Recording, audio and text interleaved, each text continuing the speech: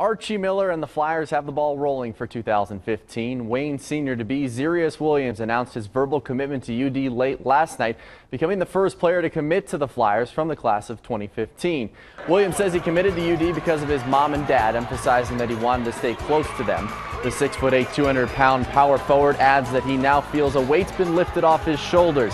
He says he watched every game of UD's Elite Eight run, and that run left him thinking Archie Miller is onto something, and says he wants to be a part of something special with him. Williams also gave me some insight into what Miller did on his visit that really helped him sell him.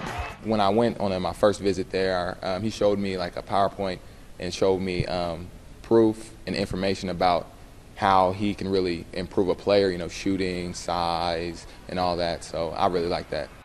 Williams says he's also excited about being the first commit from the class and hopes that it starts a trend of local players playing for their hometown school.